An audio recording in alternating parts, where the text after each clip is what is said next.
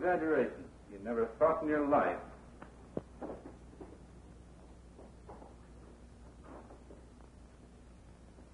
Don't you think you caused enough trouble? I do the best I can. That's the trouble. I'm afraid you do. Hurry to the girls' room. Something has happened. I was just sick with worry about you. I thought when I telephoned you that time that I'd killed you. Hello, Captain. Oh, Lou. You know that newspaper girl, Joan Whiting? Yes, sir. Have you seen her around town? Not lately. All right. Thanks.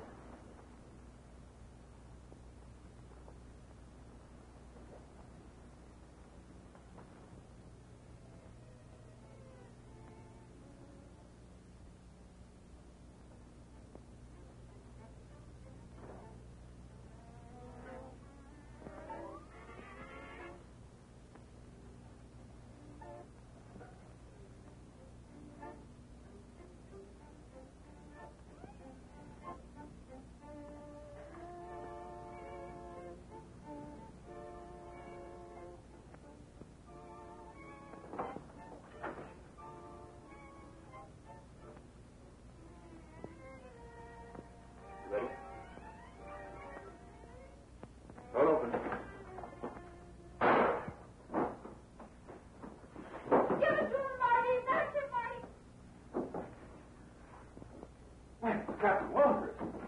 I'm sorry. I thought you were one of the gang. Oh, you're sorry, are you? You thought I was one of the gang, did you?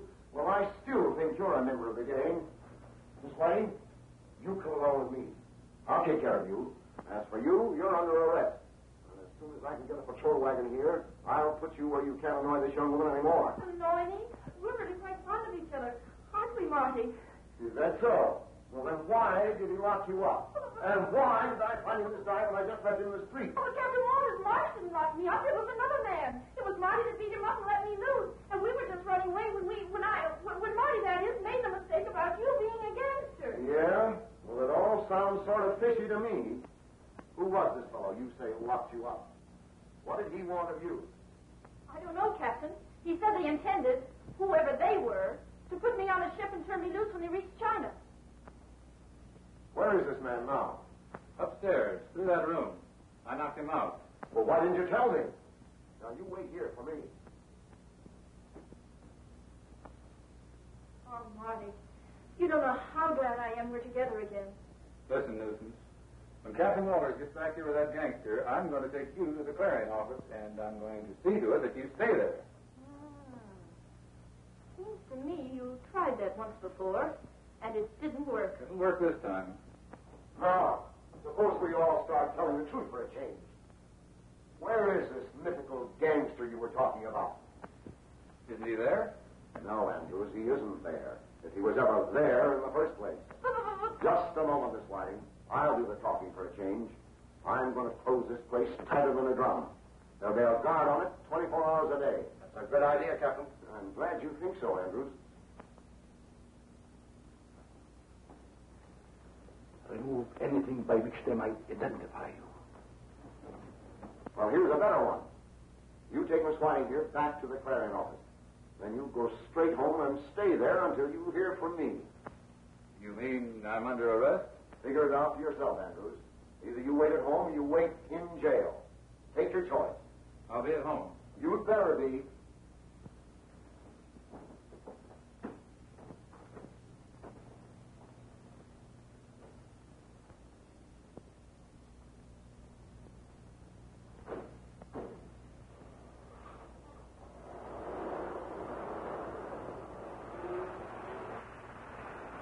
Over to Miss Rokoff's apartment. Come on, Marty, Listen, come on. I don't want to talk to Harrison for 5 minutes or 5 seconds. Now get out. No. All right, I'll show you. Oh, Marty. No, look here, look. You big brute.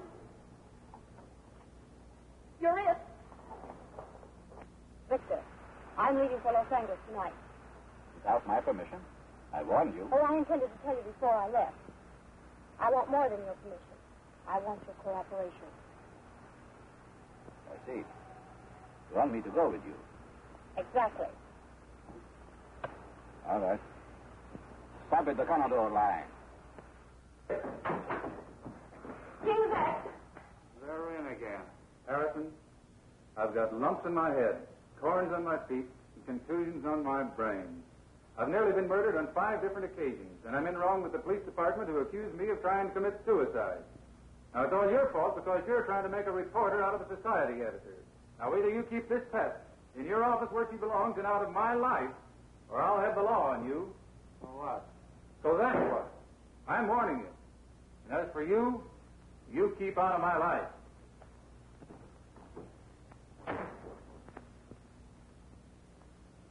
You know, he seemed a little peeved.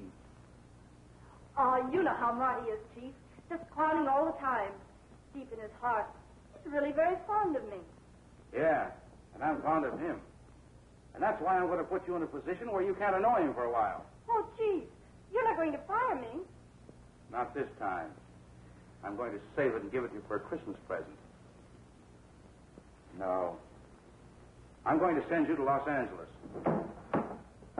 I just received a tip that there's a woman sailing on the city of Seattle tonight that is mixed up somehow in this Chinatown business.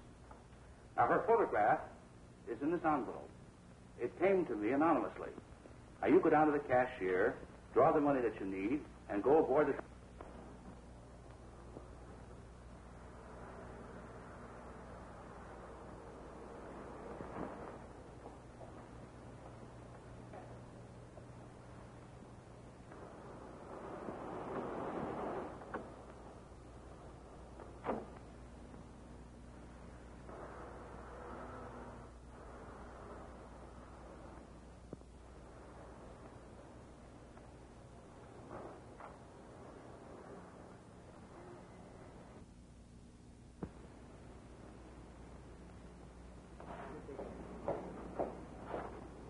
I want 5 tickets to Los Angeles on tonight's boat. How you looking? We're very light tonight. I can give you pretty nearly anything you want, sir. Fine. I want 2 suites and 3 singles. Can you do that? Why not? Fine.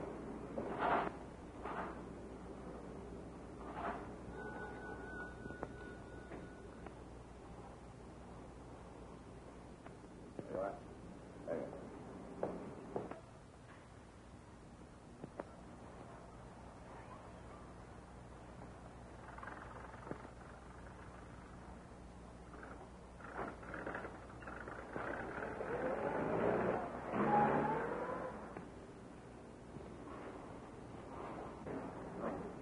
A single cabin on tonight's boat, please. Please, Mr. Steamboat Clerk, make it 3.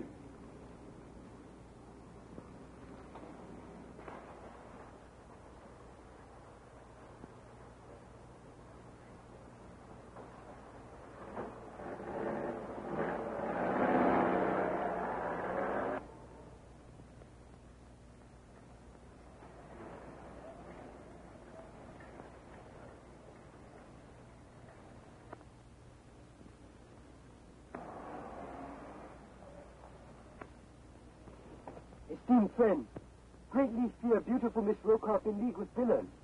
This is matter my honorable master should know at once. You are right. Drive to 1224 North Spalding.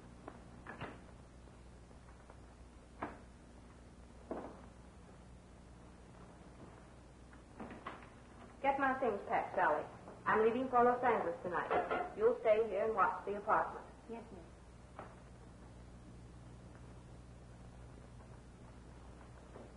Nice place you got here. Yes.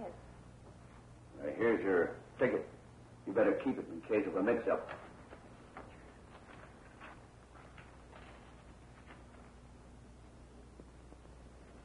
Well, How long did the big fella say he was going to be gone? why? What difference does it make? Well, it might make a lot. I want to talk to you, and I wouldn't want to be doing it when he came in. And I wouldn't advise talking here. No? Well, I want to talk. I'm getting tired of taking advice. Advice that's another name for orders. I've had enough of them. Haven't you? What do you mean, Grogan? Oh, you know what I mean, Sonya. Now, if you and I were to get together, we wouldn't have to take any more orders, would we? You. Coolie. So I'm a coolie, am I? All right, sister. Then I'll act like one.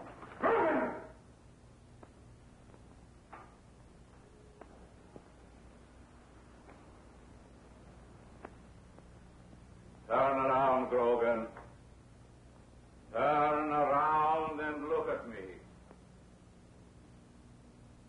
Drop that pistol!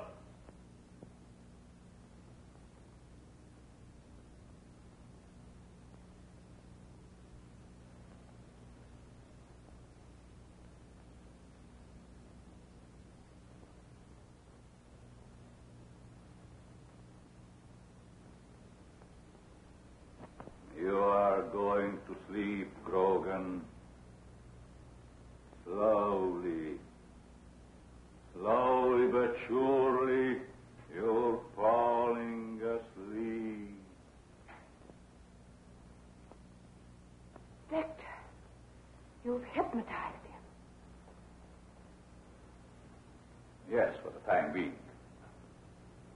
I wanted to kill him. But I still need that beast. He can serve our purpose a little longer.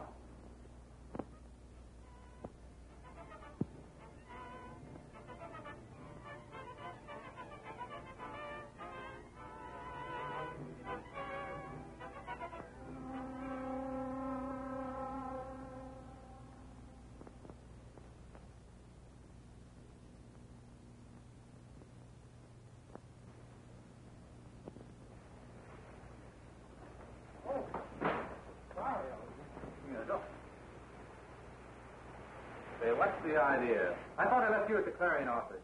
What do you mean by following me here? Please, Miss Andrews. This is an even more unpleasant surprise to me than it is to you. I'm here on business. If you don't mind, I'd rather not be seen with you. People might not understand. Hey, wait a minute. Come back here.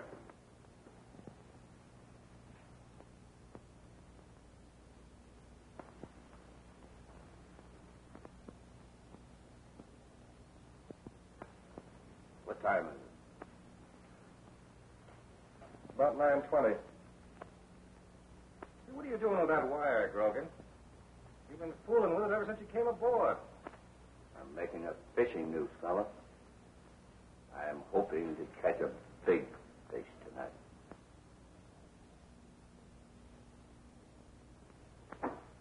What was that?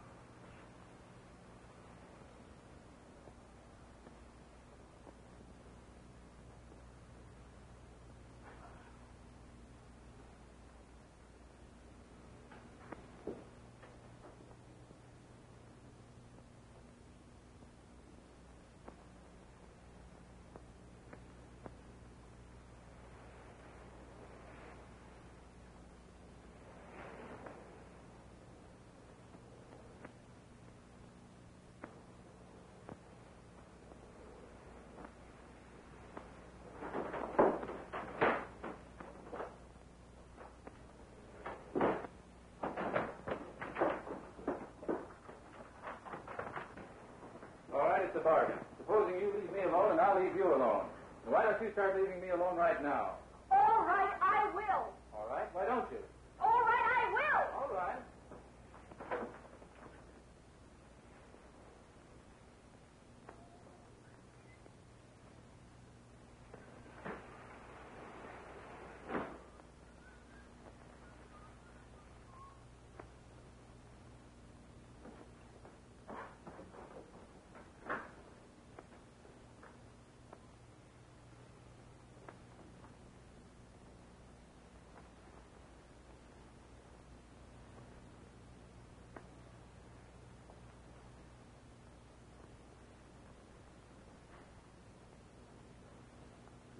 Martin Andrews, you're going to sleep. Sleep. Sleep. You are sleeping. Sleeping. But you can hear what I say, and you will obey me. Repeat what I have said. I can hear you and will obey you. Good.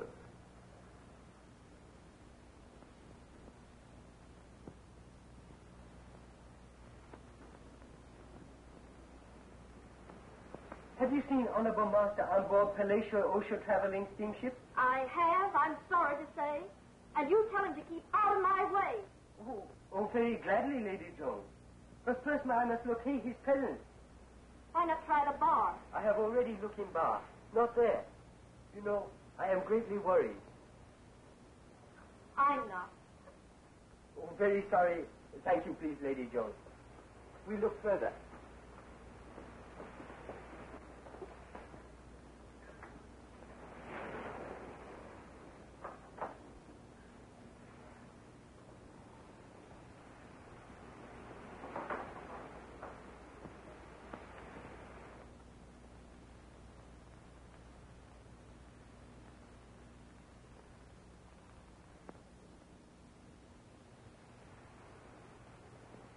Andrews,